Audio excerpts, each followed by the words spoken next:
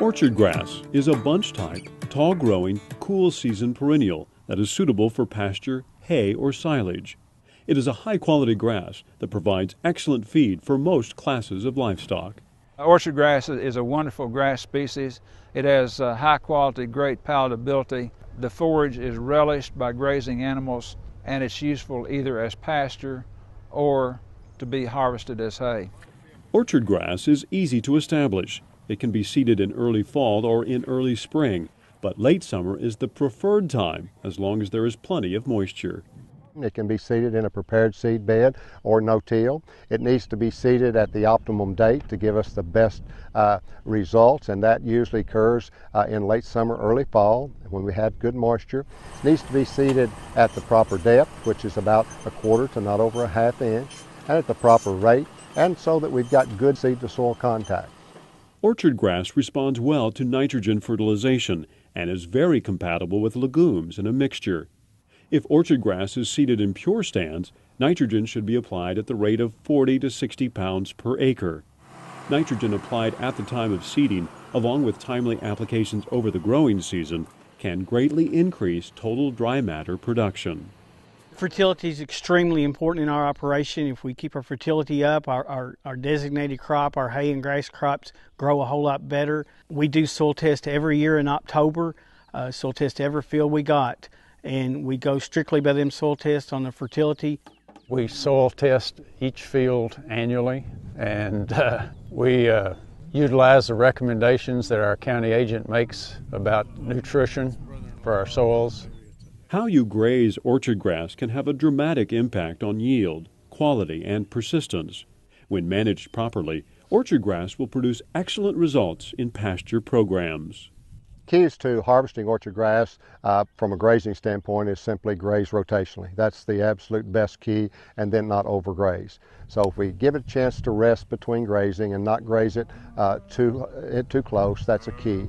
We try to have the heifers in a paddock where we can manage them and let them have access to that orchard grass for a short period of time, 3-4 days, and then we move them on to the next paddock.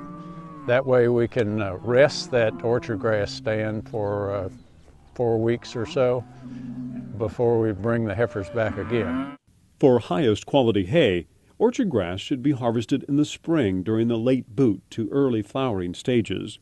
Aftermath growth can then be harvested at 4 to 6 week intervals. Production and cutting frequency are greatly affected by soil moisture, temperature, and fertility.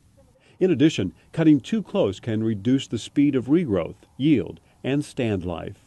It is important to never cut or graze orchard grass closer than 3 to 4 inches.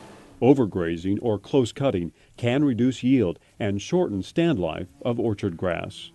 Stored feed may be better than money in the bank. Now, money in the bank's a good thing, but if you've got several hundred head of cattle and the snow's on the ground and you don't have anything to feed them, stored forage is better. We like the productivity of the orchard grass, and we also like the hay and the grazing that orchard grass provides. We find that having orchard grass with the hay makes it cure better, it produces more, and it makes a more palatable product for the livestock that are eating that hay. It would be impossible for me to do what I do without orchard grass hay. Our stands would last 4 or 5 years without orchard grass, and with orchard grass we can get 6 and 7 and sometimes even 8 years out of a stand and still be profitable. Orchard grass continues to play an important role in animal agriculture. Proper fertilization and management will ensure long-lived, productive stands of high-quality forage that grazing animals enjoy. It provides a good quality, nutritious forage for the heifers, and the heifers really, they favor it in most cases. Orchard grass is probably, the forced grazing is wonderful. For more information on the science and management of orchard grass, contact the Oregon Orchardgrass Commission, or you can also put this disc into your computer to access additional resources. To get specific information about this forage crop in your state, visit the USDA website. The concepts expressed in this video are based upon the book Southern Forages.